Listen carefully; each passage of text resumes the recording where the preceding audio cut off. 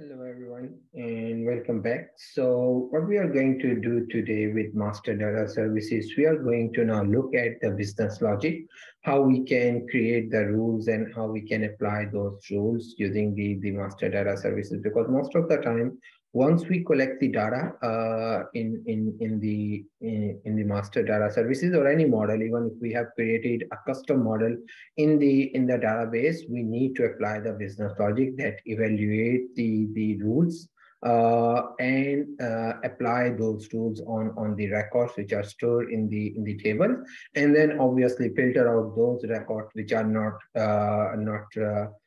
complying with the rules that business has provided. And keep in mind that that's one of the most challenging area in the data analytics at the moment, because most of the time we spend to clean and massage the data, to prepare the data, and then we feed that data either into machine learning algorithms or into our live dashboard so business can get the value out of it. So now today what we are going to see that if we have the master data services configured and we are using the data from the master data services. So how we can leverage the business to apply the business rules without consulting the IT to apply those rules by running the scripts in the database environment. That will not only segregate the duties, but that will also give the opportunity to business to control the whole business side of the data and take the ownership, because that will help us to assure that whatever data we are getting out of these master data services model, that data is already qualified because the rule has already been applied on these tables or entities, and we can use these tables, because the entity which you are going to see in the MDS model in the backend, that entity will available to us as a table format that we can utilize into our logical, conceptual, or even physical data model. Right. So let's go and let's start our journey by creating one simple rule, and we are going to apply that rule on our product table, and we'll see how it's going to work.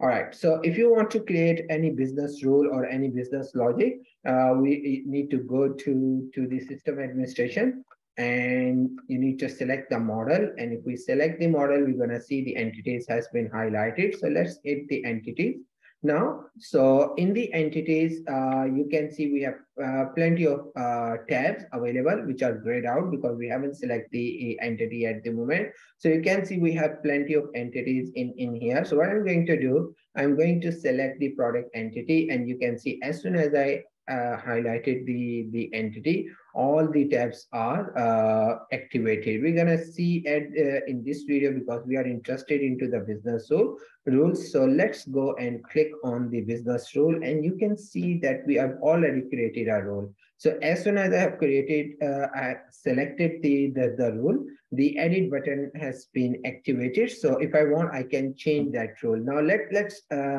look at this rule that what I've already created. So just give you an idea.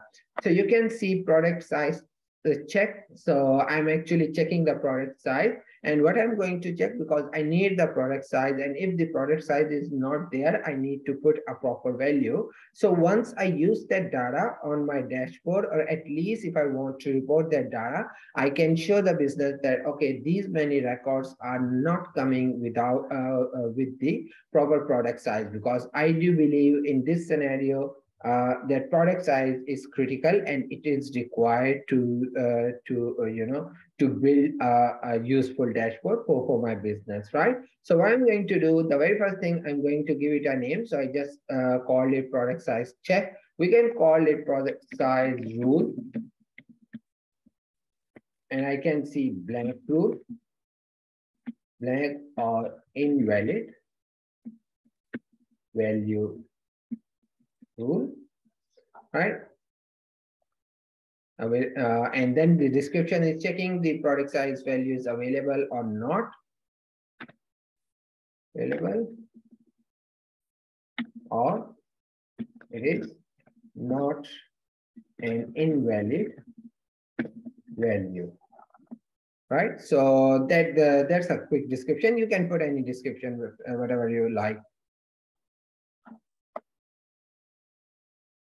After giving the description, we have the opportunity to send a notification, and that notification goes to the user if we want to inform people that if there's a group that we need to notify about the validation rule, that whether these are the records which are not qualified. So we can check this option, and by the way, you can select the group, and that group, if you remember in the last videos we have created just to group the user which are relevant to finance, and group the sales people, so that instead of sending everyone individually, that's where the whole groups comes into the picture. And by the way, we can utilize, so anyway I'm just using the local group, but we can also send it to the Active Directory group. And I would normally prefer to utilize the Active Directory group, because over there we have a centralized control, and we can manage the security efficiently. But in this case, because I am not connected to the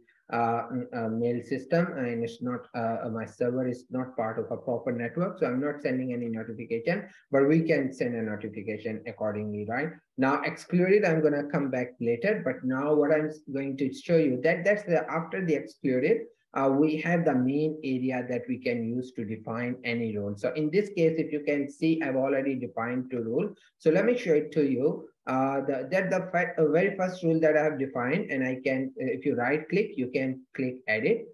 Even you know what I'm going to do. Let me just delete these two so I can show you from the scratch. All right. So you can see we have the add button, and we have the operator. So these operators are the same, which is available to any language.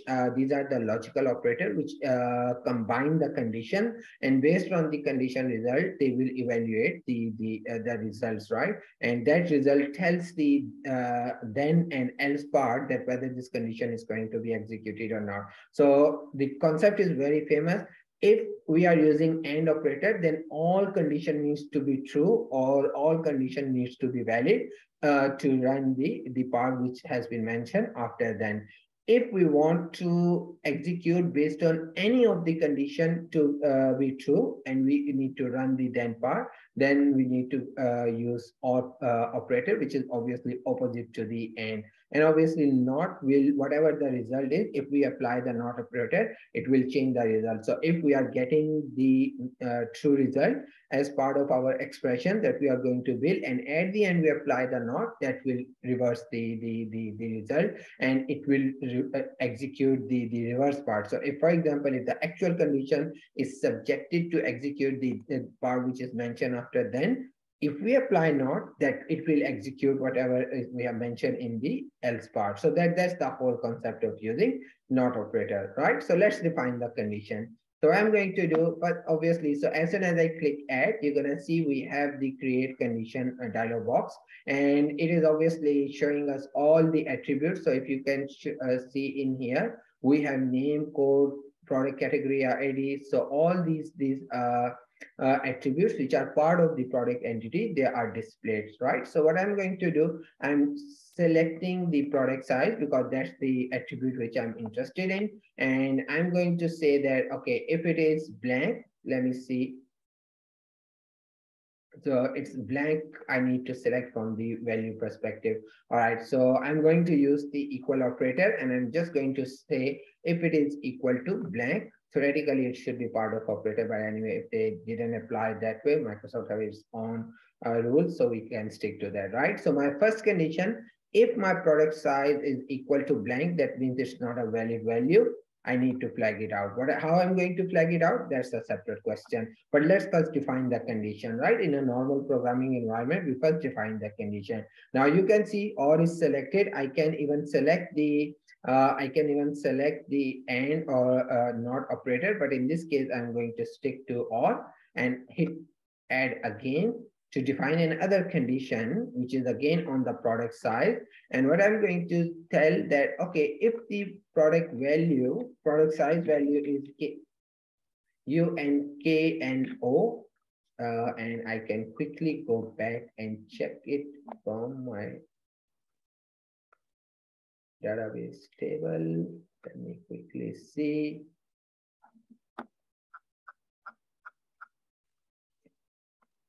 UNKNO. So that's an incorrect value that for somehow has been placed, right? So because that's not even unknown, and if I want to put the unknown, I need to apply a proper phrase. So once I display it on my report or dashboard, at least I can separate out the number of records which are with either blank or without the proper product size separately from the valid product size records, right? So I'm just going to put, so any of these conditions are true. So now you can see the logic of the OR operator. Either of the condition true, it's going to execute the then part. So now what we are going to do the then part. So you can see I've already placed the condition. Let me just show it to you. So what I'm going to say, set the value of product size, which is equal to going to be, and I'm selecting the attribute value. By the way, we can assign an other attribute value if we want to do it. We're gonna see it in the upcoming videos, or we can even set it to the blank, but that's not the rule that we are applying. So I'm just going to say, yeah, apply the attribute value, and what attribute value we are going to set. In this case, unknown. And you can see there is a proper phrase that I'm using, because once I build a report and show it back to the business, so business can understand, okay, these are the records that needs to be fixed to improve the analysis, right? So let me just save it. And obviously in else, so if these two conditions are false, because remember, else in the OR condition only execute if all the conditions generate false results, right? So for example, I got a record where product size is neither blank nor it has equal to UNKNO. So that means it's going to execute my else. So in other words, in that case, my product size is available. So all I'm going to do, I'm just going to assign my product size. So you can see in this case, I have selected the attribute. So whatever the attribute size is, in this rule, I'm just going to keep it as it is. So you can see I'm just assigning it the product size, right? So let me just save it. Save it now. So you can see everything is done.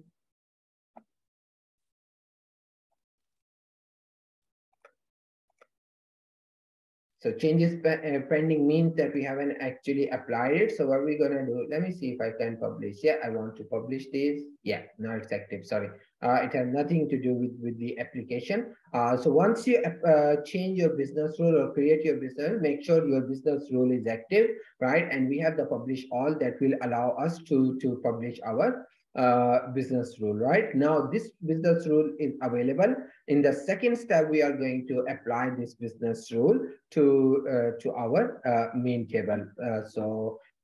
In the next video, we're going to do it. If you have any question, please feel free to put your comments. More than happy to answer. But we're going to actually start with a very simple business rule, and we're going to create some really complex business logic. And you will see how we can give the control back to the business to handle the master data with all the business rule at their end. And we are in the backend are going to get the clean data that we can use for our data or analytical activities. So hopefully it makes sense. Thanks for watching, and I'm going to see you in the next video.